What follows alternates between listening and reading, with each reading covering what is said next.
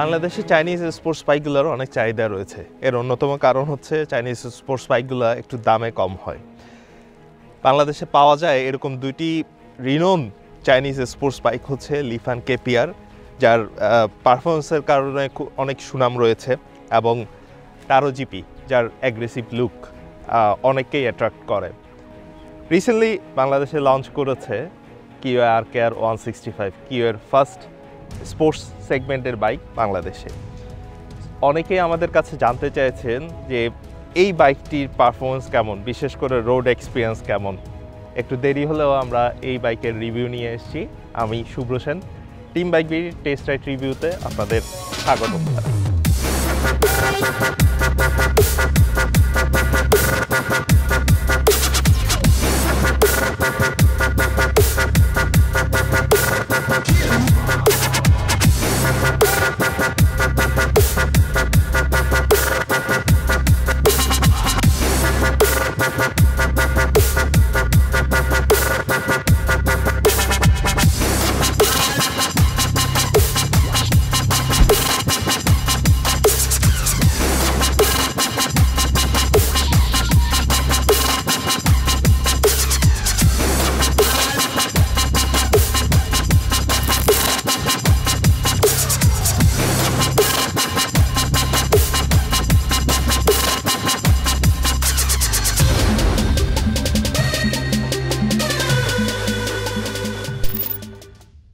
Keeway বাংলাদেশের রাস্তায় অনেকদিন ধরে চলছে।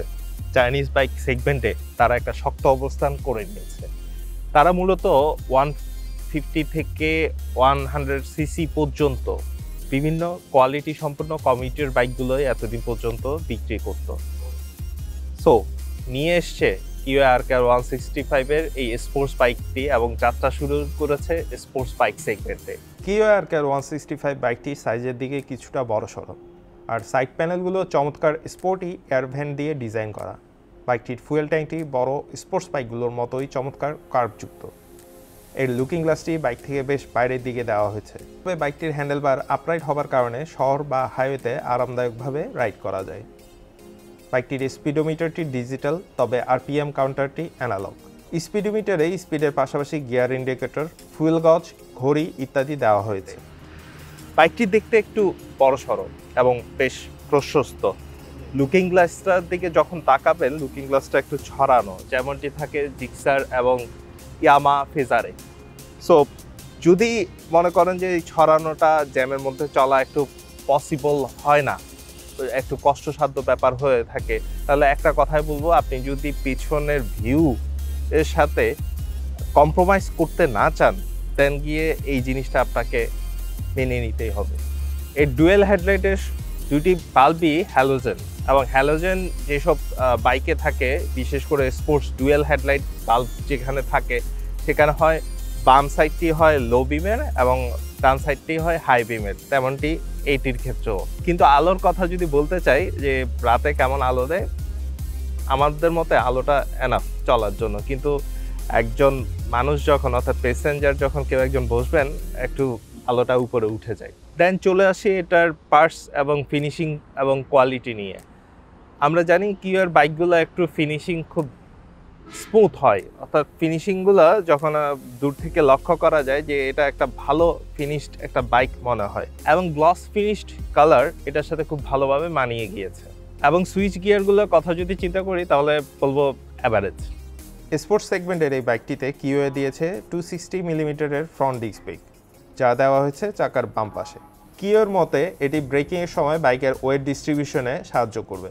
এছাড়াও ব্রেকিং ফিডব্যাক আরও ভালো করার জন্য এতে দেওয়া হয়েছে সিবিএস, কম্বাইন্ড ব্রেকিং সিস্টেম। বাইকের চেসিস সেটআপটা খুবই ভালোভাবে করা হয়েছে, এবং এর টায়ারও যথেষ্ট পরিমাণ ভালো গ্রিপ দেয় ড্রাই সারফেসে। বাইকটির গিয়ার শিফটিং ততটা স্মুথ নয়, এবং ক্লাচও কিছুটা হার্ড। এর সাসপেনশন সিস্টেমের সামনের দিকে রয়েছে প্রচলিত আপরাইট টেলিস্কোপিক ফর্ক সাসপেনশন, আর পেছনে রয়েছে মনো সাসপেনশন। Keeway RKR 165 এর এই বাইকটিতে ইউজ করা হয়েছে ব্যানেলি 165 এর সেম ইঞ্জিন, যা প্রডিউস করে 17.8 bhp শক্তি এবং 40 নিউটন মিটার টর্ক। এতেই ব্যবহার করা হয়েছে 6 স্পিড গিয়ারবক্স।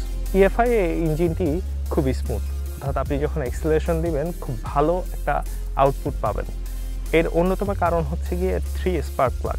বাইকের 3 স্পার্ক প্লাগ অপটিমামলি এই ফুয়েলটাকে খুব ভালোভাবে বার্ন করে প্লাস ভালো মাইলেজ দেয়। অর্থাৎ আপনি একই সাথে ভালো মাইলেজও পাচ্ছেন, ভালো পাওয়ার আউটপুটও পাচ্ছেন। ফুয়েল ট্যাঙ্কটি একটু বড়, প্রায় 15 লিটার। এটা যখন আপনি হাইওয়েতে চালাবেন তখন একটু ভালো অ্যাডভান্টেজ পাবেন। আরেকটা বিষয় হচ্ছে কি, আমরা এটা মাইলেজ পেয়েছি ঢাকা সিটিতে 35 টু 38 কিলোমিটার পার লিটার, এবং হাইওয়েতে আমরা একটা মডারেট স্পিড মেনটেন করে মাইলেজ পেয়েছি 42 থেকে 45 কিলোমিটার পার লিটারে। আর এটার টপ স্পিড আমরা 132 কিলোমিটার পার আওয়ার পেয়েছি। এখন এটার সাথে একটা বিষয় জড়িত, সেটা হচ্ছে কি rider two rider, road condition এবং বাইকের কন্ডিশন ডিপেন্ড করে এই হাই স্পিড তোলার ক্ষেত্রে। এই জিনিসটা অবশ্যই মাথায় রাখবেন। যদিও বাইকটি একটি স্পোর্টস বাইক, তারপরেও বাইকটি গ্রাউন্ড ক্লিয়ারেন্স দারুণ। এছাড়া স্যাডেল হাইটও অনেক বেশি, যার ফলে 5 ফুট 4 ইঞ্চির নিচের হাইটের লোকের জন্য বাইকটি রাইড করা কষ্টকর। বাইকটিতে পিলিয়নের জন্য দেওয়া হয়েছে একটি গ্র্যাব রেল, তবে পিলিয়ন সিটটি একটু ছোট। এর ফলে একটি স্বাস্থ্যবান পিলিয়নের জন্য পিলিয়ন সিটটি একটু আনকমফোর্টেবল মনে হবে। রাইডিং পজিশনের দিক দিয়ে এটা অন্যান্য স্পোর্টস বাইকের চাইতে বেশি কমফোর্টেবল। কনভেনশনাল স্পোর্টস বাইকের মতো এই বাইকটি সামনের দিকে ঝুঁকে চালাতে হয় না। এর ফলে বাইকটি রাইড করে পিঠে বা কবজিতে কোনো প্রকার ব্যথা ফিল হয় না। আমরা এতদিনে বেশ কিছু চাইনিজ বাইক টেস্ট রাইড করেছি, এগুলোর মধ্যে এটা মোস্ট কমফোর্টেবল বলে মনে হয়েছে আমাদের কাছে।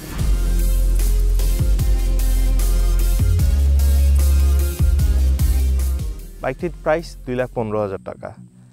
এই রেঞ্জে থাকা অন্যান্য বাইকের তুলনায় প্রাইসটা একটু বেশি, তবে আপনি যদি চিন্তা করেন পার্টসের সহজলভ্যতা এবং আফটার সেল সার্ভিসের কথা, তাহলে আমাদের মতে এই প্রাইসটা এই বাইকটিকে করেছে good value for money bike.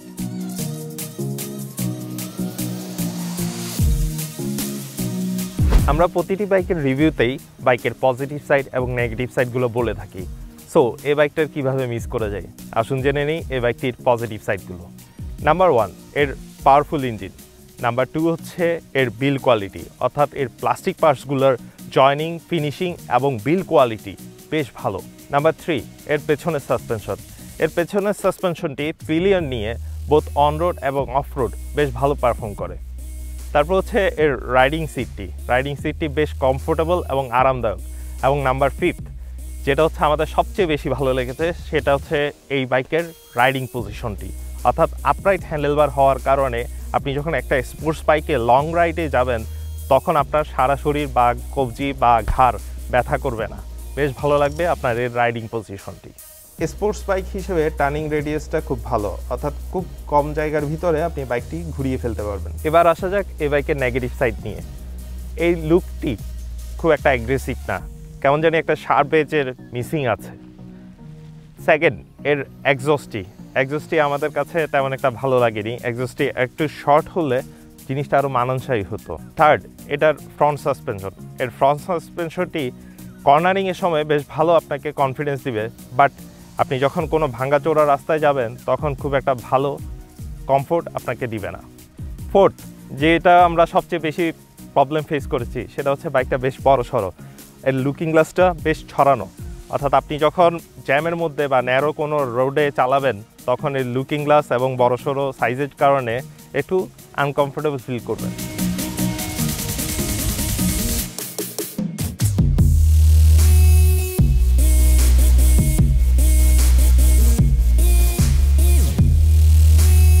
সব কথা শেষ কথা, এখন সবাই জানতে চাইবে এই বাইকটা আসলে কার জন্য। আমার জন্য কি পারফেক্ট? সো তাদের জন্য বলতে চাচ্ছি, আপনি যদি একটা ওয়েল বিল্ড বাইক চান একটা লিমিটেড বাজেটের মধ্যে এবং সেই বাইক থেকে ভালো পারফরমেন্স চান, তাহলে Keeway RKR 165 হতে পারে আপনার জন্য সবচেয়ে বেস্ট বাইক। এবং আরেকটা কথা মেনশন করতে চাই সবচেয়ে বেশি, সেটা হচ্ছে গিয়ে স্পোর্টস বাইক থেকে যারা কমফোর্ট পেতে চান লম্বা রাস্তায় রাইডে, তাদের জন্য এই বাইকটা সবচেয়ে ভালো হতে পারে। আজ এই পর্যন্তই। সুস্থ থাকবেন, ভালো থাকবেন এবং অবশ্যই হেলমেট পরে বাইক চালাবেন।